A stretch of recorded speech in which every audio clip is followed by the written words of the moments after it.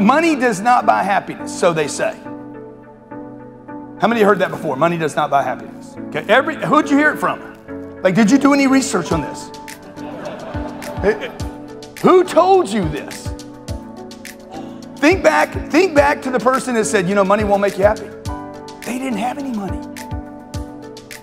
They don't have money. They give advice on stuff they've never had. And by the way, if you're looking for money, what's that got to do with happiness? Okay, when I'm looking for a Chanel bag for my wife, I'm not looking for me to be happy. I'm looking for her to be happy.